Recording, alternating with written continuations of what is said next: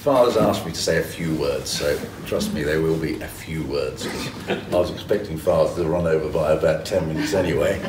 You've done very well. Thank you very much. So, our visit to Barnsley Hall, how many years ago was it now? 1999. Okay, 1999. So, Barnsley Hall Since we went there. I so knew this was going to happen. This is why I haven't bothered to script anything. I put that in my diary.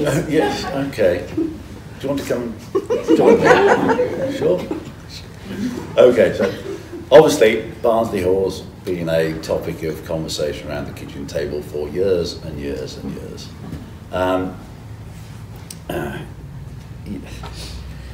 So, how we got to go on this trip to Barnsley Hall, I'm not quite sure.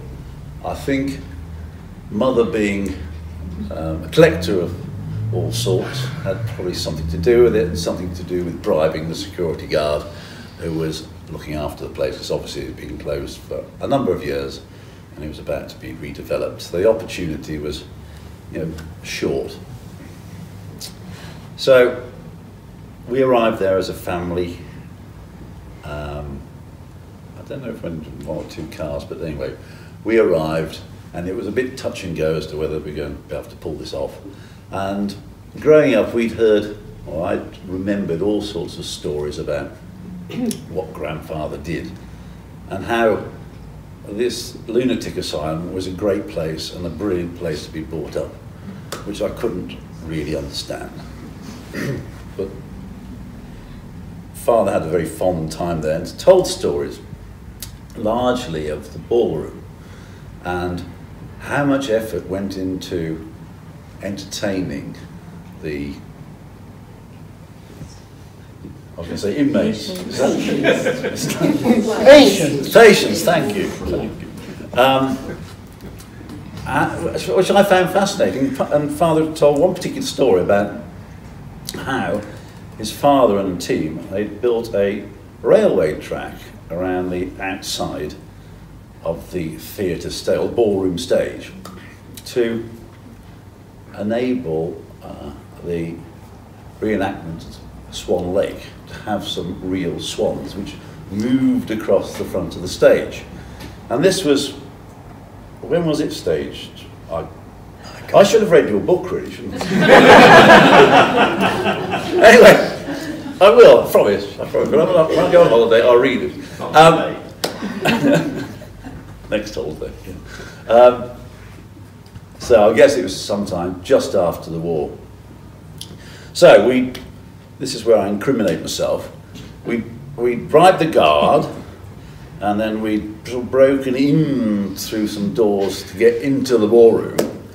And remarkably, it was very much like some of the photographs I'd seen. And we wandered down to the stage, and out of curiosity, I thought, I wonder what's under this stage, because there's always lots of stuff left behind, scenes and what have you.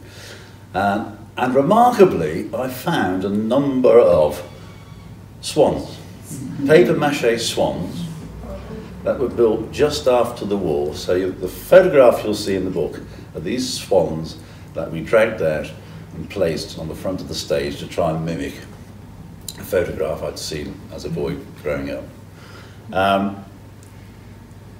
And it was quite remarkable, really. Fortunately, we took some photographs. And I don't know if you saw in the cabinet, there was also some of the lighting and decorations from the side of the walls kept in boxes as well. This is where I incriminate myself, because we obviously liberated them, borrowed them, yes. In fact, we were going to borrow the swans as well and go back at a later date, but as is inevitable, we never did get round to going back, and shortly afterwards the place was flattened. So, yeah, that's the story of my parents' trip and brother, sister. Did you come after? I wasn't invited. You went around. You didn't mention the devastation caused by the vandals in the place. I tried to blank that out. The drips coming down the wall, the fungus growing out, and the crap on the floor, you could hardly move. We just crunched over the glass as we were walking on the all the wonderful original floors. Cut glass windows bashed out, water dripping down the walls. It was a dreadful state. And the proscenium curtain was ripped to hell, and you took the photograph through the proscenium curtain.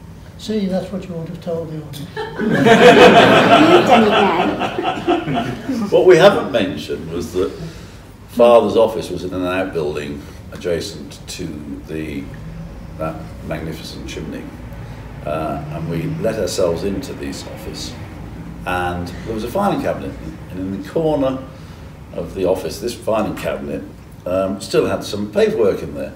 So we went through the paperwork, and lo and behold, found some of Grandfather's drawings in there from, I don't know, the 40s, can't quite remember.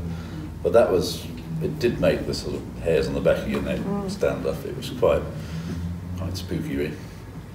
And I pinched the toilet roll holder off his private toilet as well. So I stopped there. Well, we can answer some other things maybe in the questions. Okay. Are you all I'll right to sit stop down there? I'm very all right. Well, thank you, Jane.